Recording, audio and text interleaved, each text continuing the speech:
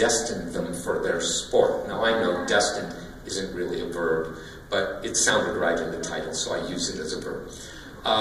And, you know, I have to admit, every time, I've worked as a radio or TV commentator at every Olympics since 1988. Worked for Westwood One, NBC, and as soon as I get to the Olympics and they put on the internal computer all the athletes, 10,500 of them, I go through all their names because I'm looking for the best names. And, you know, like, I mean, before I read you this list, there are a couple names I have to mention. There was, in 1904 and 1908, lacrosse was in the Olympics. And in 1904, the St. Louis Olympics, one of the teams was Mohawk, a team of Mohawk Indians from Ontario, Canada.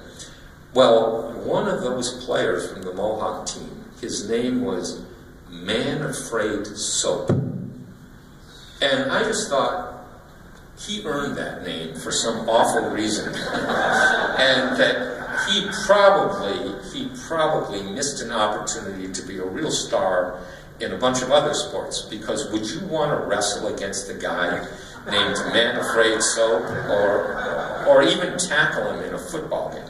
So, and then the only other one I'll mention from, this was a list of noteworthy names, was the two American rowers in 1976 who won the coxless pairs. And, you know, I don't know if you know, there's a coxswain who calls the strokes, and if there's no coxswain, it's called the coxless pairs.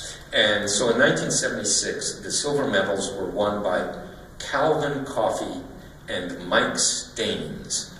And so on the digital scoreboard, it said Coffey Staines. And I always felt, you know, some people with strange names are only strange when you pronounce them in English. So in those same Olympics, there was a hammer thrower from Greece named Cleonathis Euristiadis. Well, if you say that in English, his name is Clean This. So I thought he should have gotten together with Coffey and Staines. But anyway, there's one list I want to read to you about people who were destined for a certain sport. In 1908, Great Britain entered a guy named Louis Moist. Obviously, he was a swimmer, and he took part in the 1500-meter freestyle. 4 years later, the Brits again entered Walter Bath, who won 2 gold medals in the breaststroke. Then, 1996, 110-meter hurdles from the United States, Eugene Swift.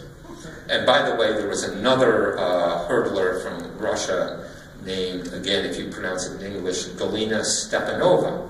So, and then from Sweden, in the 1900 marathon, Ernest Fast. And Ernest Fast actually was fast because he won the bronze medal. In 2000, the U.S. was represented in the high jump by Nathan Leeper. And finally,